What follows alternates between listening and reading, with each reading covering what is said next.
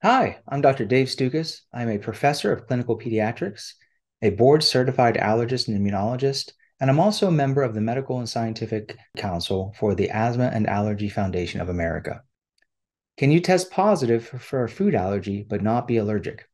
Absolutely. This is why food allergy tests were never intended to be screening tests. The food allergy tests that we use detect an immunoglobulin, otherwise known as an antibody, called IgE. And IgE is involved in the allergic response towards foods. The problem is a lot of people can find IgE towards foods if you do skin testing or blood testing, but they're not actually allergic. There are many reasons for that. Sometimes the IgE is binding to a food on the assay that we use because that food looks like something that person is allergic to in the environment. For instance, we know that people with birch tree pollen allergy, which can cause itchy, watery eyes, sneezing, runny nose in the spring months, can cause false positive testing to peanut.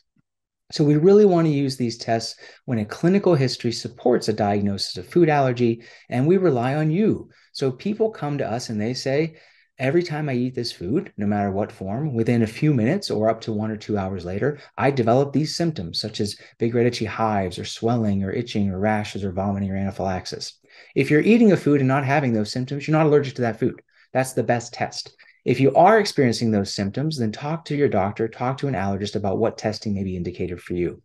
But just because you have a positive test does not mean that you're actually allergic, and it always has to be interpreted within the context of the clinical history. Can you test negative for a food allergy but actually be allergic? False negative test results can occur, but they're pretty rare, thankfully.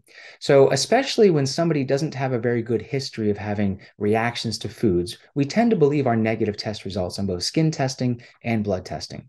The gold standard to diagnose food allergy or to rule it out is the oral food challenge. So when the clinical history is indeterminate, or the testing is indeterminate, or we have somebody with known food allergy and we feel that they may have developed tolerance over time through repeat testing, the best test is to have a supervised graded oral food challenge where you eat gradually increasing amounts of the food in the presence of an allergist.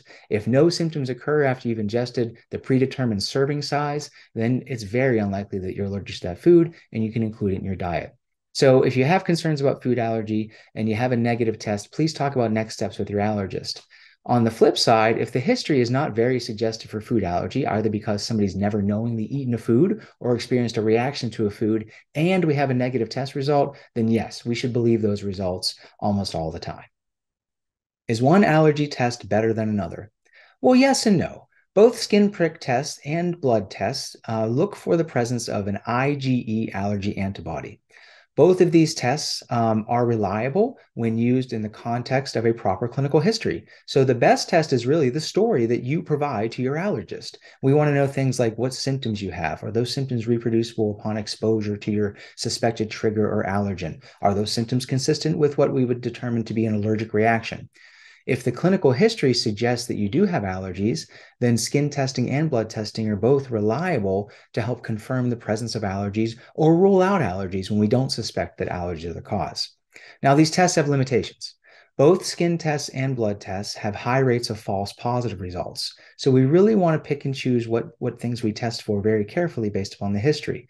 Neither skin tests or blood tests were ever designed to be used as screening tests. We can't just test for everything and kind of see what comes back and then diagnose allergy by that. Neither skin test nor blood test can predict the severity of future reactions. They can only be used to determine the likelihood that allergy is present. But we do have a gold standard test when people have concerns about food allergy. So if you really have concerns about food allergy and your testing is indeterminate, the oral food challenge is the gold standard. It's a very safe way to learn more about how your body's immune system responds to a food. You eat gradually increasing amounts of that food under supervision. If no symptoms occur after eating a set amount of food, then you're not allergic to that food because allergies cause an immune response. Therefore, every time you're exposed to that, you should have reproducible symptoms. So it's really important to understand how tests are best utilized, but most importantly, we always start with the best test available, which is you. What's your story? What's your clinical history? What's the deal with at-home do-it-yourself allergy test kits? Well, that's a great question. So, if you've looked at some other clips that we have in regards to the role of allergy tests, then you've likely heard me say that allergy tests are not screening tests. When you go to see your allergist, they should not be placing a bunch of allergy tests on you or ordering a bunch of allergy tests, then picking and choosing what results come back to diagnose allergy. The diagnosis of allergy should always start with a very detailed clinical history. What are your symptoms? What's the recurrence of your symptoms upon exposure to the allergen? Is that consistent or worrisome for allergy? If your history is suggestive for allergy, then allergy tests can be obtained to help confirm or rule out the presence of allergy. With at-home allergy tests, it's backwards. They actually screen for a bunch of allergies, but these tests were never designed to be used as screening tests. If those results from an at-home test come back negative, they're likely reliable and we can believe that allergy isn't present. But if they come back quote unquote positive, we absolutely have to question the validity of it because we get high rates of false positive results.